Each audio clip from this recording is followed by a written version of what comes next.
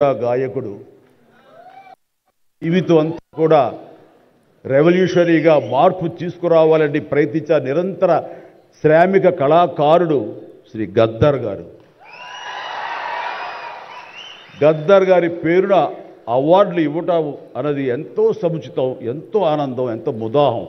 అలాంటి నిర్ణయం తీసుకున్నటువంటి మా ముఖ్యమంత్రి రేవంత్ రెడ్డి గారికి, వారి సహచర్యులకి నేను మనస్ఫూర్తిగా నా హృదయ ధన్యవాదాలు ఈ సభాముఖంగా తెలియజేస్తున్నాను. అండ్ ఇక్కడ నాకు ఈ అవార్డు రావడం ఆనందం, కానీ ఆనందం మరింతగా ఉండటానికి కారణం మేము చిన్నప్పటి నుంచి ఎంతో అభిమానించి ఆయన చూసుకుని ఇన్స్పైర్ అయ్యాం. వారే స్టూడెంట్ లీడర్గా ఉండి జయాంధ్ర కోసం అప్పట్లో స్టీల్ ప్లాంట్ కోసంగా ప్రయత్నం చేసినటువంటి వెంకయ్య నాయుడు గారు. ఆయన వైజాగ్ కాలేజీలో యూనివర్సిటీలో ఆయన స్టూడెంట్గా ఉన్నప్పుడు ఆయన ఇచ్చిన పిలుపుకి ఎక్కడో నర్సాపర్లో ఉండే మేమందరం స్పందించి స్ట్రైక్ చేయడం అనేది జరిగింది. ఆ రోజు నుంచి కూడా మాకు ఒక లీడర్ లాగా, మా నాయకుడిలాగా ఆయన మేము భావిస్తూ వచ్చి నన్ను అలాగా మేము ఎదిగాం. ఆయన అప్పటి నుంచి అబ్జర్వ్ చేస్తూనే ఉన్నాను. ఆయన వాగ్ధాటికి నేను పెద్ద ఫ్యాన్ని. ఆయన మాట్లాడే మాటలు అలాగా నోరు వెళ్ళగట్టి చూస్తుంటాను. ఇప్పుడు కూడా అదే ఎదురు చూస్తాను. ఆయన ఎంత ఓపికగా మాట్లాడతారో తెలియదు, కానీ డెఫినెట్గా అలరిస్తారంటూ ఎలాంటి సందేహం లేదు.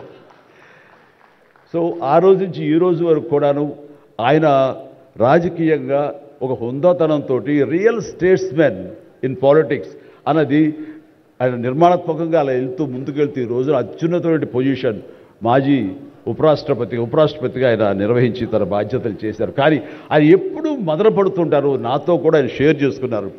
రాజకీయాలు రాను రాను ఇలాగా దుర్భాషలతోటి, వ్యక్తిగత విమర్శలతోటి ఇలా దిగజారిపోతున్నాయి చిరంజీవి గారు. ఇది కాదు, ఇది ఆ హుందాతనం ఉండాలి. ఉండి కూడా ఎన్ని సాధించాం మేము.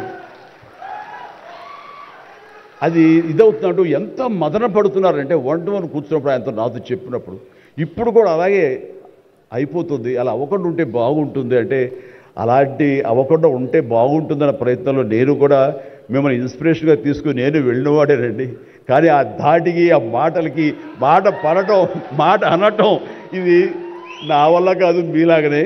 కాబట్టి నేటి రాజకీయాల్లో మనం అన్ఫిట్ అంటారా, లేకపోతే మనలాంటి వాళ్ళు ఇలాగా ఎగైన్ ప్రతిసారి ప్రతి చోటని చెబుతూ ఉంటే ప్రజలు వాళ్ళు మోటివేట్ అయ్యి అలా దుర్భాషలాడి రాజకీయంగా వ్యక్తిగతంగా విమర్శ చేసే వాళ్ళని కానీ తిప్పి కొట్టగలిగితే ఖచ్చితంగా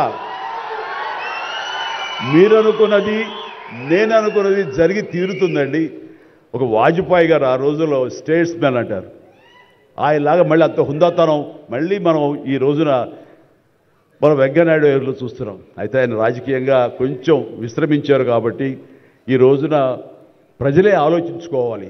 అలాగా నోరు జారే వాళ్ళని, దుర్భాషలాడుతూ వ్యక్తిగత విమర్శలు చేసేవాళ్ళని తిప్పికొట్టే విధంగా నిర్ణయించే శక్తి మీకే ఉన్నది, మీరే నిర్ణయించుకోవాలని చెప్తున్నారు. ఈ రోజున రకరకాల రంగాలకు సంబంధించినటువంటి గొప్ప గొప్ప వ్యక్తులు వాళ్ళు గుర్తింపు వస్తున్నా రాదా అని కాదు, అది వాళ్ళ ఇంట్రెస్ట్